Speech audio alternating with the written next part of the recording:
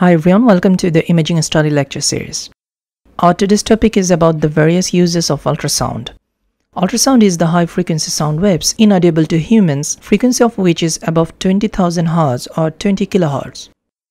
In medical science, ultrasonography is one of the most widely used diagnostic tools in our daily practice.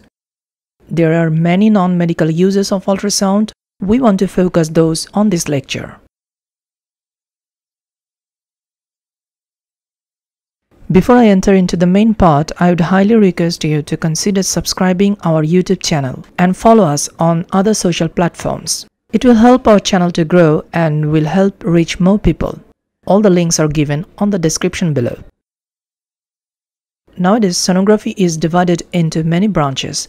Young medical professionals are getting attracted to this as a career option. Its safety and real-time usability has made it as a wide accepted tool to the doctors and patients. Ultrasound is primarily used to visualize the soft tissues inside the body. Advancement is made possible with the help of high-resolution sonography, Doppler, and 3D 4D.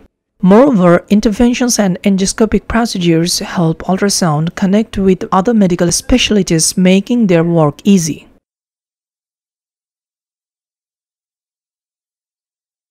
Superficial and deep organs can be visualized in real time with ultrasound. Hard tissues like bones have a high attenuation capability, causing them impermeable for the ultrasound beam. However, bony fractures like greenistic fractures can be well diagnosed with ultrasound. Air, due to its high sound reflecting property, also causes disturbance to visualize lung and intestine. However, ultrasound is widely used to diagnose pleural effusion, lung masses, intestinal mass, obstruction, and so many other lesions. Today I want to talk mainly about the non-diagnostic uses of ultrasound. This may not be useful in your practice but may be interesting to know because ultrasound has a wide use in nature and industry beyond our idea. It is also used for various therapeutic procedures in surgery, rheumatology, physical medicine, dentistry, and so on. At the time I am making this lecture, due to pandemic outbreak of COVID-19, BAT is a focus of discussion for some controversies. Bats use a variety of ultrasonic ranging or echolocation techniques to detect their prey. They can detect frequencies beyond 100 kHz, possibly up to 200 kHz. Many insects have a good ultrasonic hearing. Most of these are nocturnal insects listening for echolocating bats. This includes many groups of moths, beetles, praying mantids, and lacewings. Upon hearing a bat, some insects will make evasive maneuvers to escape being caught. Toothed whales, including dolphins, can hear ultrasound and use such sounds in their navigational system called biosonar to orient and capture prey. Porpoises have the highest known upper hearing limit at around 160 kHz. Porpoises actually look like dolphins but have some differences. Several types of fish can detect ultrasound. In the order Clepiformes, members of the subfamily Alucini have been shown to be able to detect sounds up to 180 kHz, while the other subfamilies such as herrings can hear only up to 4 kHz. A common use of ultrasound is in underwater range finding, known as sonar. By measuring the difference in time between the pulse being transmitted and the echo being received, it is possible to determine the distance. In 1876, a dog whistle was invented that generated sound above the human hearing limit. Its frequency was 23 kHz to 54 kHz. Dog's audible range is 40 Hz to 60 kHz. You may have seen this type of silent whistle in cartoons. Cats can also hear ultrasound up to 64 kHz. Polaroid SX70 sonar one-step camera was made in 1978. It was equipped with a lightweight transducer system to focus the camera automatically, especially in dark environments. It could be turned off if manual focus was needed. Polaroid later licensed this ultrasound technology and it became the basis of a variety of ultrasonic products. Ultrasound generator systems are sold as electronic pest control devices. These are claimed to frighten away rodents and insects. There is no scientific evidence that the devices work. I have got one of these and trust me, I have seen mosquitoes sitting over it. A common ultrasound application is an automatic door opener, where an ultrasonic sensor detects a person's approach and opens the door. Ultrasonic sensors are also used to detect intruders. The ultrasound can cover a wide area from a single point.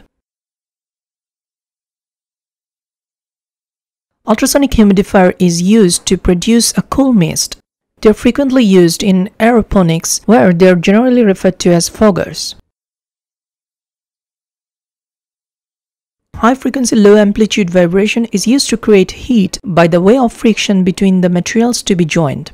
It is commonly used for plastics and especially for joining dissimilar materials. In radiology, an acoustic rheometer relies on the principle of ultrasound. The flow in pipes or open channels can be measured by ultrasonic flow meters, which measure the average velocity of flowing liquid. Ultrasonification offers great potential in the processing of liquids and slurries by improving the mixing and chemical reactions in various applications and industries. Ultrasonic cleaners, sometimes mistakenly called supersonic cleaners, are used at frequencies from 20 to 40 kHz for jewelry, lenses, and other optical parts, watches, dental instruments, surgical instruments, diving regulators, and industrial parts. The energy of 20 to 100 kHz range causes cavitation. It generates extremes of temperature and pressure in liquids. It results in the initiation or enhancement of the chemical activity in the solution. How can we finish without talking about weapons? Ultrasound has been studied as a basis of sonic weapons for applications such as riot control, disorientation of attackers, up to lethal levels of sound. In July 2015, The Economist reported that researchers at the University of California have conducted ultrasound studies using graphene diaphragms.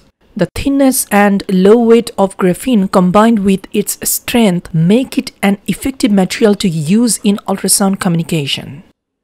One suggested application of the technology would be underwater communications, where radio waves typically do not travel well. Well, this one is a diagnostic use, but not in humans. Ultrasound is widely used in veterinary medicine to evaluate the pathology of horse, cattle, dog, cat, and many other animals.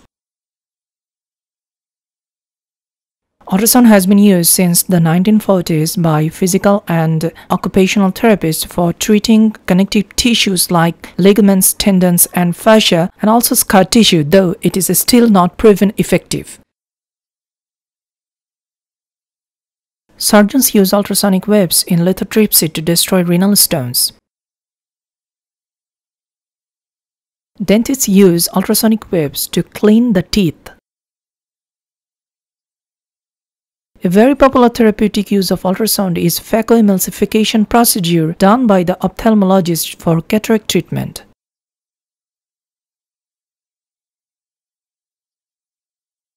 That's all for today. At the end, we can say that ultrasound is not only limited to its diagnostic use. As the technology is getting advanced day by day, scientists are focusing more about using safe source of energy. They're also trying to correlate with the natural use of ultrasound and implement it for the human benefit. I hope this lecture will help you give some idea all about that. Thank you. Have a nice day.